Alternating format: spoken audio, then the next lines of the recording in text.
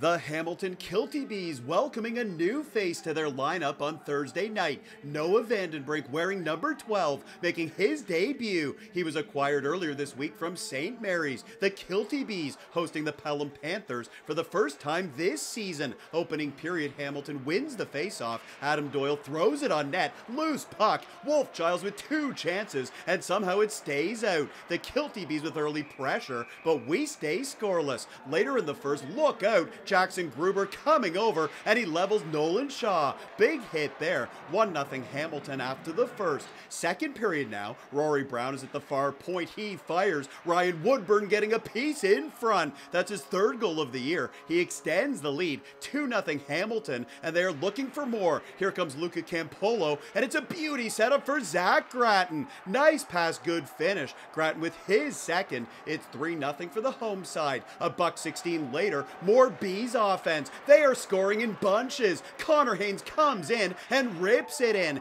Hamilton with a huge second period. They take control. It's 4-0 after 40 minutes. Let's move to the third. This is Nathan O'Meary breaking in, and he buries another one. O'Meary scoring his third. He gives Hamilton a 5-goal advantage, and their offense not done there. Noah Vandenbrink is at the side of the net, and he gets his first point as a Kilty Bee. Nathan Phillips getting the goal. Hamilton with a big lead. They are up 6-0. Back the other way, the Panthers breaking up the shutout. Luke Bredner comes in and he scores. Bredner getting Pelham on the board. Then watch the near side. We've got ourselves a scuffle. Nolan Shaw for the Panthers and Rory Brown getting into it. Both players receiving penalties on the play. When it was over, Hamilton picks up the victory. They beat the Panthers. 6-2 is the final on Thursday night.